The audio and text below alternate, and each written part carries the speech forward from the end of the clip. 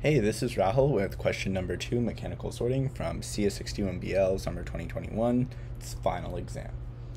So we're given the array 4217360 and we're asked to run selection sort on it. And after how many swaps does 6 first go in front of 7?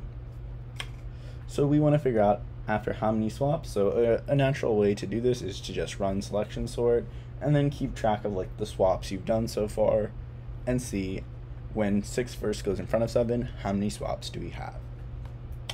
So if you don't recall, the way selection sort works is it looks at like the unsorted array. This is our current unsorted array, and it looks for the minimum element.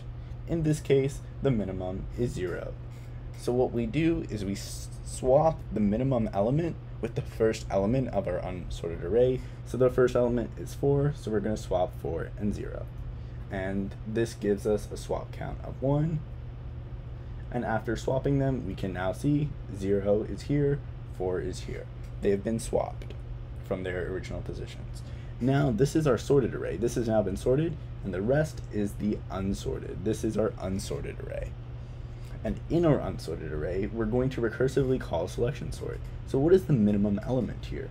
The minimum element is 1. So we'll swap 1 with the first element in the unsorted array. So we'll swap 1 and 2. This will bring our swap count up to 2. So swap 1 and 2, we can see 1 and 2 have been swapped. Now the sorted array has expanded to this region, and the unsorted array has expanded to this region, or I guess de-expanded. Yeah, and now we're going to find the minimum in here and swap it with the first element. Here we notice that we swap 2 with itself, and this sort of trivial swap doesn't actually count as a swap per the instructions. Luckily the instructions clarify that for us, so we won't count it. And we'll now include this as the sorted and this as the unsorted. So running selection sort recursively, again, we're going on this like unsorted array. We'll now see that the minimum is 3, so we'll swap 3 with the first element of the unsorted array, which is 3 and 7.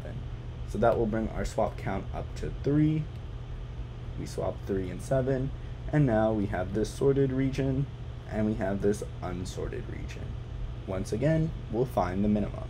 The minimum in this unsorted region is 4, and we'll swap it with the first element of the sorted region, of the unsorted region, which is 4 and 7. We'll swap that. That will give us a swap count of 4. And you'll notice that after we do this, we're done. Why are we done? Well, we were asked to find after how many swaps does 6 go in front of 7. If you recall over here, 7 was always in front of 6, but now 6 is before 7.